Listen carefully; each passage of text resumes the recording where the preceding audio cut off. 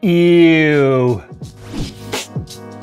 The Montech Titan Gold ATX 3.0 power supplies feature a Gen 5 PCIe power connector for adapter-free 40 series GPU installation and is available in 750, 850, 1000, and 1200 watt versions, giving you the power needed to power today's demanding PC components. 100% Japanese 105C capacitors provide improved performance, while the 135mm fluid dynamic bearing fan with 0 RPM mode keep all components cool even during the most demanding workloads, all while the 80+ gold rating and 10-year warranty provide end user peace of mind. Check out the Titan Gold lineup of Montech power supplies by clicking on the sponsored link in the description below. So this, as you may or may not recognize, probably not because it's been so long now, is a JayzLabs case. This is my SMA8. Fun fact, this was actually the very first gunmetal gray one they ever made. If you've looked at any of the JayzLabs like literature from the past and you see this case in gunmetal on their site, it's this one. I was the first one that they provided it for. As you can see, it's a little neglected, as are most things in my life. I would say ask my wife, but that's morbid, and we're happily married, so shut up. Moving on, the reason why I'm even talking about this is you guys might have noticed, if you've paid attention, that the JayzLabs name is back. A company in Sweden bought the rights and the patent. Actually, the problem was they didn't have a patent. That's how they ended up getting shut down, because good old Thermaltake stole their aesthetics, and when JayzLabs got mad about it, Thermaltake threatened to sue JayzLabs. So rather than fight the big company, JayzLabs basically just folded up. And this was back in like 2014, I think? 2015, 2014? Way back then, long time ago. Anyway, fast forward to today, a company in Sweden has basically bought all the tooling. I never noticed these were like kind of bent, but that's okay because the way they snap in. A company in Sweden, for the third time, has bought the patent, and they've said that they're going to start producing the cases again. I said bought the patent. They don't have a patent. They bought the design, they bought the rights to it, etc. The tooling, the machines. By the way, I wish I had made a video about this. I didn't. When I picked up this case, I went to their facility in, it was out in the San Fernando Valley. And then I looked at their machines. Look, they did this old school. We're talking hydraulic press brakes that would bend the metal, and you're all doing it with a foot pedal, and it wasn't computerized. It was human beings here in the US building an awesome product that unfortunately they didn't protect. So it is what it is at that point. But as you can see, all these parts are modular, right? They just kind of snap on, and I'm gonna snap on, I mean, it's so basic the way it's built. Like you got these little ball nubbins, and you got these little ball nubbin receivers, or ball cradlers, if you will. And then when they go on, shut up, Mel. This is a family show. They literally just pop in there. They're industrial design. Because JayzLabs, at least the company that owned JayzLabs and made JayzLabs, also made server racks and stuff for like the US government. They're reading our brains, man. But if you've ever had a panel get bent or broken or messed up, like this one here, you see has all kinds of scratches on it. And this case has gone through so many iterations. Remember, this was Skunkworks. If you've been around for a long time, you know Skunkworks was kind of like the staple of the channel. And then along with the death of SLI, kind of became the death of Skunkworks. Because at one point I had a 3-way SLI 1080, it was a 1080s? No, 980. 980 system, not TIs either, 980s. And then I had 3 Titan X, the first Maxwell Titan X. And then that was it.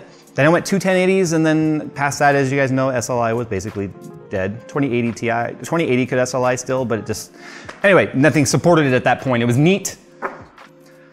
And with that became the death of my dual loop customs. You can see it's literally still sitting exactly as it was when I took it apart and stole the reservoir out of this. Where did it go? I know I used it somewhere to be nostalgic, but I forgot where I put it.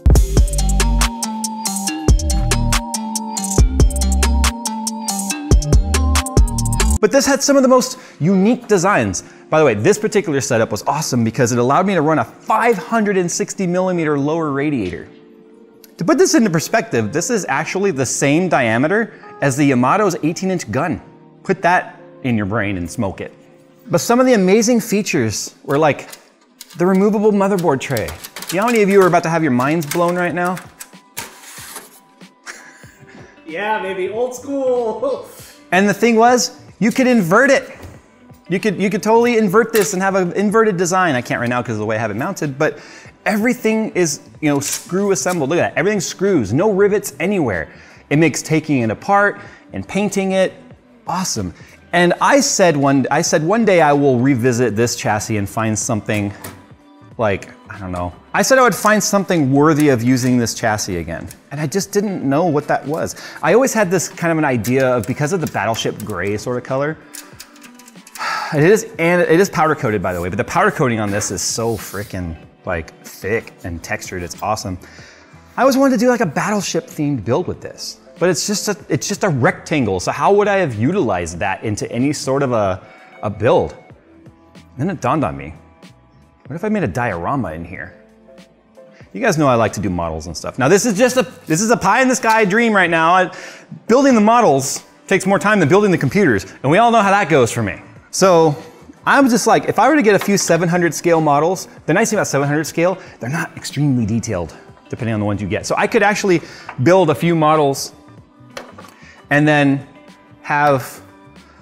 do like an epoxy layer down here, or build like something that fits down in here, and then have the ocean waves and have some ships in here and fighting. And I was like, dude, what if I even drilled holes up like through the ships and did the whole cotton ball effect of like a fire plume and have it light up like looking like a shot coming out of there? It'd be awesome, because there's plenty of room to do it. And then I thought, you know what? I won't even necessarily have to put a 560 rad down here, because you know what? In the front, I can still fit. And you know, I can even just take this out and show you guys. This is one of the best things about Case Labs. And I'm excited that the company is building parts for these again, and then eventually gonna start remanufacturing these cases. Because there's also a bigger version than the SM88. It started with a T, I can't remember the name of it off the top of my head, but it had this big compartment on the top as well. So people were able to run dual 560s up top, and a 560 in the bottom, and a 360 in the front, and a 480 right here as well. Like, it's insane. So because I can't do SLI anymore. Like if I did a 4090 in this SLI, if I wanted to do SLI, I would have to do 3090. And even the 3090 Ti, I'll tell you, 3090 Ti could do SLI, but there's no point, no games use it. So you see how I just took this off? I can still fit a 360 rad right there. So I could have a 360 in the front, a 480 in the top, and the only thing that goes down here in the bottom now would be the power supply sideways. So I could build a wall right here, and you know what I could have? I could have a ship up here dropping depth charges, have a clear window here. This is a submarine scene. So like, it would literally be like, you guys have always said, Jay, build a computer in a ship. Well, the ships aren't big enough. Even a 200 scale would barely, maybe fit an ITX build. But this would be like the diorama build of a lifetime. So instead of build a computer in a ship, it's build some ships in a computer. So imagine having a destroyer right here. And here's the thing, I could even use a 350 scale. I have 2 Fletcher class destroyers that one of them's almost done. I stopped building that a while ago because when COVID lockdown was going on, I was building ships like a madman. Like my Yamato turned out amazing. A ship I thought was gonna take me a year, took me a month. Isn't that backwards? But I spent like 15 hours a day during lockdown for a month building that ship. Like ADHD was just like, gotta finish. But anyway, the Fletcher is about this big in a 350 class. So imagine a Fletcher right here and then having like, I don't know, a German U-boat down here, submerged in acrylic. And then I could have like some underwater effects going on here. Any lighting up here shining down or bottom shining up through would be sick. But Jay, how would you get it in there? I'm glad you asked. The bottom just unscrews. So let's go ahead and take you for a ride on that. This is like, I feel like for me personally, and those of you that know me and know that I like boats, and that's a real statement, that is not a sponsored deal, know that this would be the perfect way to incorporate a return of the SM88s. And I'm gonna tell you right now, I would even be willing to replace my Inwin 925 build at home with this when it's done, because it would just be such a masterpiece. But check this out, if I unscrew this, if you're wondering what the Velcro is for, I had a fan hub that I just Velcroed down here, that all my fans attached to this. Do we need more access than this? And then I wouldn't even need these pass-throughs anymore. I could find something to do with these holes because I wouldn't be using the lower rad. I would have more than enough cooling with a 480 up top and a 360 in the front and a single loop set up to be able to have this be plenty of cooling for a 4090 and like a 13th, or maybe at this point a 14th gen. You know how long that's gonna take. What is this? No, I know what this is. See how it's yellow? I did a video about this. You can find it. In fact, we'll try and put it on the screen right here. It was the very first time I had any sort of a drip/leak in my system, and I had found it coming from one of my 90 degrees, and I bet you that's just, because I never took this off, I just wiped it up and cleaned it up. That's just where it seeped in. But can you guys see it now? Like an underwater scene right here, a ship up here, the waves. I think that would be one of the most amazing builds ever in this. But I also feel like this deserves a repaint because of the fact that it's just seen better days. I'm torn on that though, because it's kind of like an old car. And what I mean by that is what's sort of become popular these days is patina builds, where you seal in the rust and you seal in the discoloration. And instead of going through all the paint and body work, you seal in like, this is the age, this is the wear and tear, this is how the car looks after 50 years. I just don't think the type of patina that's on here is it doesn't warrant leaving it. Like the kind of scratches and stuff that's on it don't seem like all that, like, I mean, it's not bad, but I don't know what color I would paint it. I would probably just do another gunmetal, to be honest. But I feel comfortable doing this, because if I fuck something up, I could reach out to the company in Sweden and get some replacement parts. It just sucks now that's all the way in Sweden when this company used to be 45 minutes away. So. Yeah, it's a bit of a drive down. NZXT's build is a quick and easy way to get a new gaming computer. Build a gaming PC on your budget using the built-in configurator and see exactly how your favorite games will perform. Don't want to spec it yourself? Then choose from BLD's pre-configured player PC systems designed to fit your needs and budget. To see the full lineup and specs of the NZXT BLD Player Series pre-built PCs, follow the sponsored link in the description below. But I would have to have some sort of a separator wall between the power supply, which goes, like I said, vertical right here. You can see this case even had dual power supplies in mind at one point. Even though it wasn't officially a dual system type of computer, it did have dual power supply provision. So one could go here and one could go there. Or you could put one on either side, obviously. But if I have some sort of a separator wall in there, then I would be able to like not have the power supply show through, or just do the power supply, but then maybe do a mirror backing on the epoxy or something and then not worry about making a wall. Just the thing in here becomes what it is that is obscuring the view of the power supply. And then I would just have the power supply fan on this side. And the cool thing is, you guys know I do a lot of videos utilizing Singularity Computers parts. They have distro plates and stuff made for this if I wanted to go that route. They came up with a distro plate that goes in the bottom right here. But I wouldn't need that. Because one, that would then take away my ability to do any sort of a diorama on here. But two, what I loved about this particular system is, with the exception of the pass-through fittings, as you can see going through here and through there, there and there, everything, like the CPU loop, because this was a dual loop. I had one loop for the CPU, which used the 4080 on the top, and I had one loop for the GPU, which utilized the 560 and a 280. I ended up taking that 280 out later, but I had a 280 mounted to this, and check this out, I could do a 560 mounted to this as well if I wanted. The problem is the power supply needs a place to go. So, yeah. And this fitting right here got a little too close to the rad because this was a fat rad. So as you can see, I had to notch the little cover right there. It's an ugly job. And I even have a video of me doing that. Had to notch that, but it fit. Dude, this is such a big rad. But yeah, I think that'd be awesome, because having a 560 and a 480 and a 360 for a single GPU and a single CPU would be a bit overkill, and then I can't do my diorama deal like I wanted. But I think one of the things I need to do right now is I need to reclaim this pump. It needs to be cleaned up and stuff. I've already done one video cleaning it up. I remember doing all that, and I remember putting this in a build saying it would be nostalgic. I just can't remember which build I put it in.